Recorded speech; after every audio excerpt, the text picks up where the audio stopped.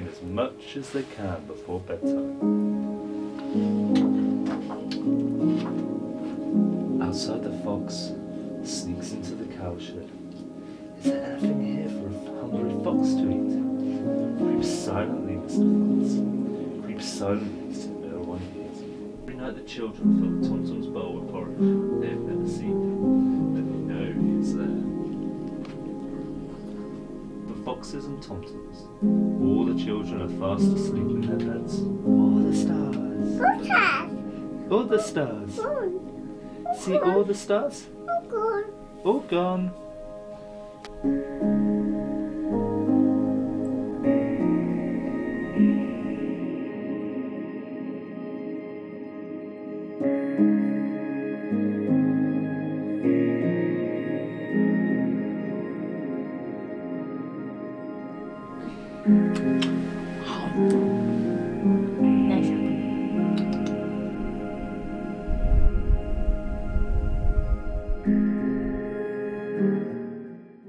So I suppose firstly, like, happy birthday! It's been Athena's 30th birthday. And entering into a new decade. Yeah, everything will just start to hurt now. It already does. Yeah. I wish I was your age again. I know. Yeah, we've been staying at this beautiful, kind of secluded, remote cottage in the Lake District. Very simple. It's kind of, sort of, they're trying to get it back to how it was in the 50s. And it is like stepping back in time, isn't it? Oh yeah, massively. It's incredible. Just a big old sort of Victorian range in one room, and then a little wood burner in here, and that's the only heat source in the house. So you've got to kind of keep that going while you're here. Very simplistic. No real running water as such. I mean, there is a tap that comes straight in off a well, sort of in a back room. And you fill up jugs to then boil water for whatever you need the water. It's filtered, so it's all safe. Yeah, it's just drinking. like, yeah, it's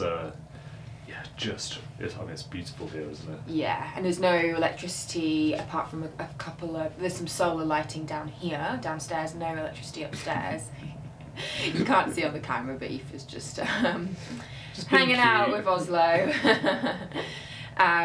But yeah, it's just been amazing. So we were here with our friends Molly and Phil, and just really kind of, it's been really nice to just be like off-grid, offline, had no phone service. You have phone service in the toilet, and that's it, the compost loo. Harvey's like, I'm going to the office. So we'll just go to the compost loo. Minutes. That's very nice.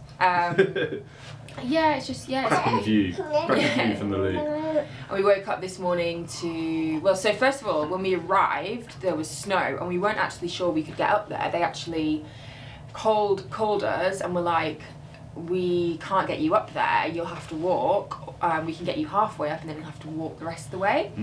So and obviously them knowing we had a baby and a dog, they were like, you know, we're not sure if you should go, and maybe you should go stay at our barn, which they've got another property which is nearer to the road.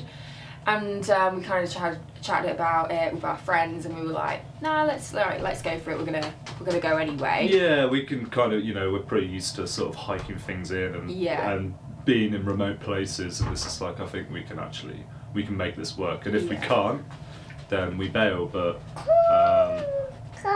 we'll give it a go. Because I don't think they were too sure of who they were expecting. Yeah, it's like, you know, if you're you don't know who's coming and what experience they have, and they just see, you know, that we've got a baby, and totally understand.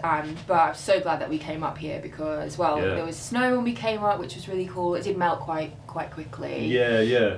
And then this morning we've woken up to howling wind and rain, and it's got some real Wuthering Heights vibes.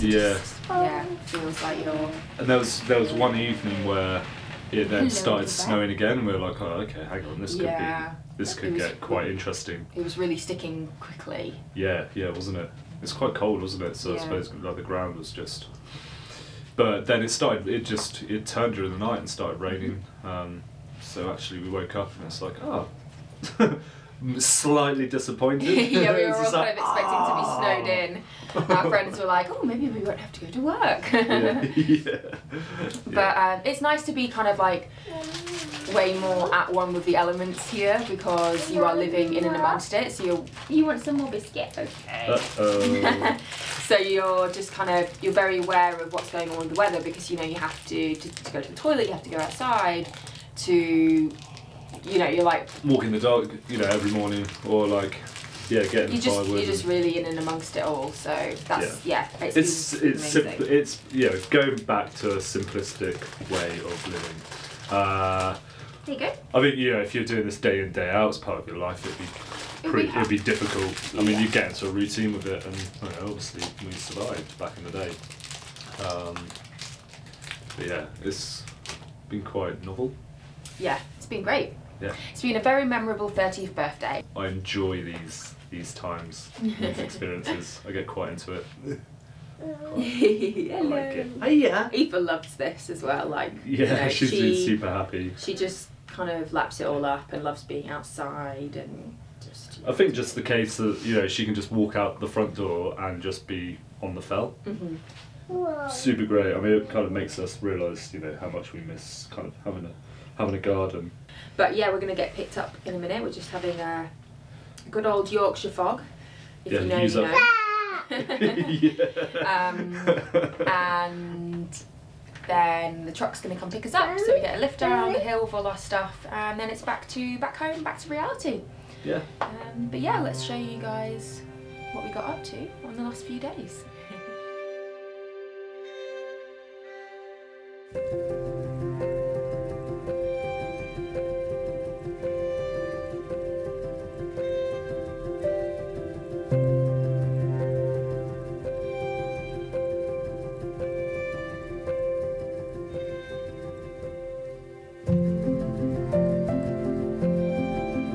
Bacon, Aífe?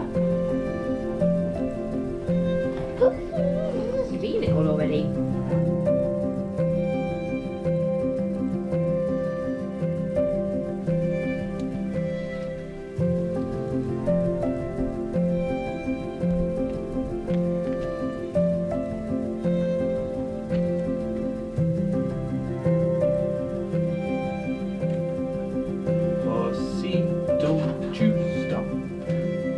Let your heels go, clippity clop. When we're dreaming, wishing you were so far away, then I remember all the things out of yours. Yeah. And I'm getting old. Keep us such.